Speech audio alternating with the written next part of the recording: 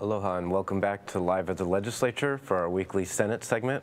I'm your Senate Communications Director, Jesse Broder Van Dyke, and our guest this week is a former broadcast journalist turned Senator Glenn Wakai. Glenn, thanks for being here this week. Oh, thanks for having me. Appreciate it.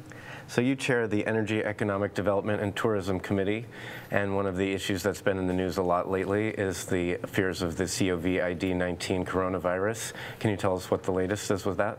Well, worldwide, there are 80,000 individuals that have been identified as carrying the disease. And being that Hawaii is such a tourist-driven economy, we should really be concerned about some of those individuals landing up here. We should have a very robust screening process to make sure that those who are coming in from foreign countries have a wonderful and beautiful stay here, but at the same point, don't infect us as locals or fellow tourists as well. So we really need to be vigilant in screening these individuals who are coming here from outside the United States. So we just saw on screen a image that the State Department of Health put out this week. They're going to be putting up a sign at the airports warning anyone who's been to China to contact them immediately if they're going to be in Hawaii for more than 3 hours. And the UH Research Institute recently released a study saying that tourism could drop as much as 30% over these international fears. Are we doing enough right now to prepare? No, we're not.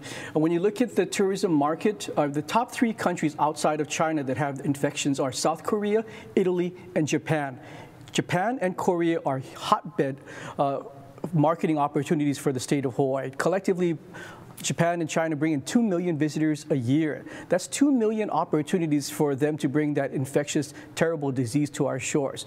We don't even have testing kits here in Hawaii. So although we say we have no confirmed cases, well, we really can't say that because we have no testing kits. If I get a sample from you, I send it to Atlanta to the CDC, and in a week they'll tell me, Jesse, yes or no.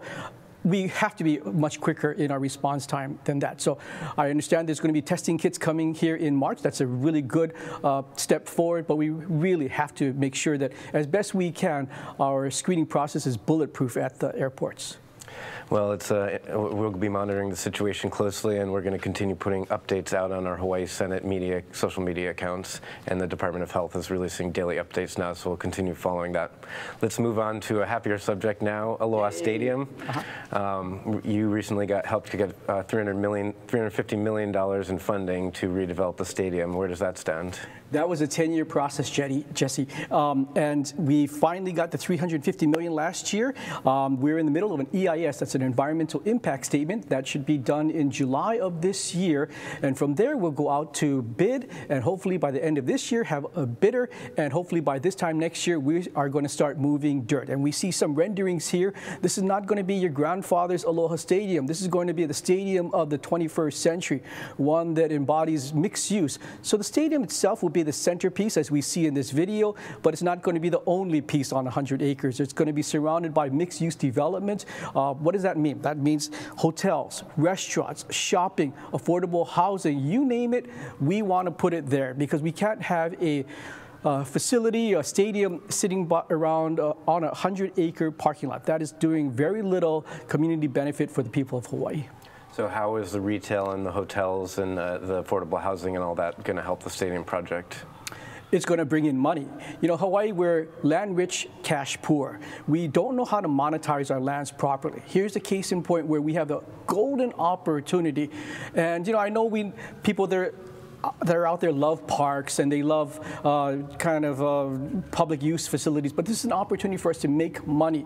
If you don't want to start paying more for rail, childhood education, and healthcare, we need to start monetizing our assets. And here's an opportunity to make sure that we will not be increasing your taxes because we can bring in a substantial amount of revenues from utilizing the Aloha Stadium lands. Aloha Stadium was opened in 1975, which is almost half a century ago. Were you born? I was not born. I was born in 1978. I was born. I saw the Hawaii Islanders play in that stadium. But right now, it's a money pit. It costs us $16 million a year to just keep that place standing. And you and I talked earlier, when it was built before you were born, it cost $37 million.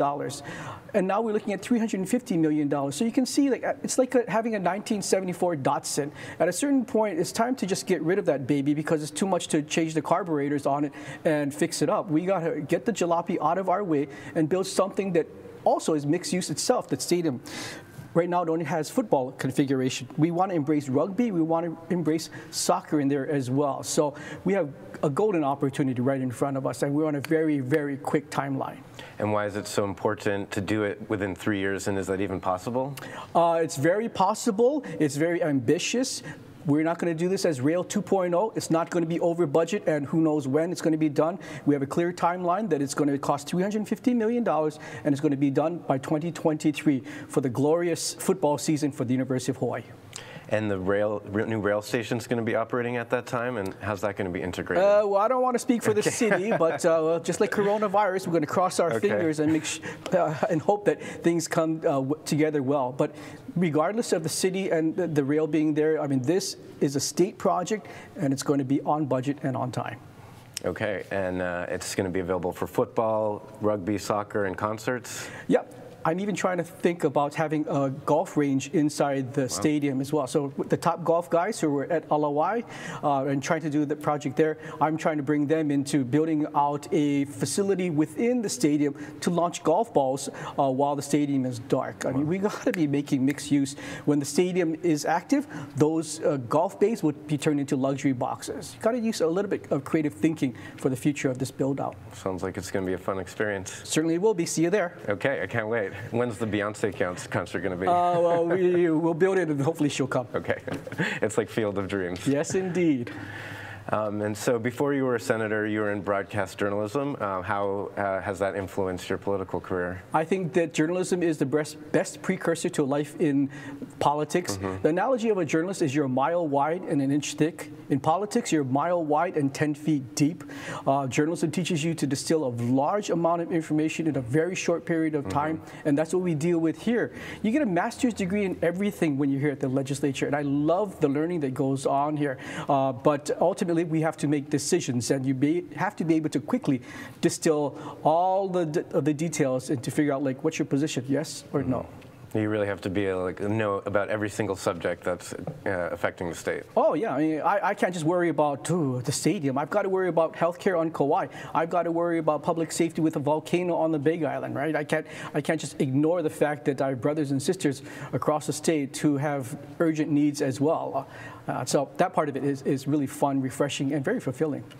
Well, thanks so much for coming on this week. I'm really looking forward to watching UH football in the new facility. Yeah, go Warriors. Just win, baby. All right. Thanks so much, Senator Glenn Wakai. And we'll be back here again next week here on Live at the Legislature. Thank you so much. Aloha.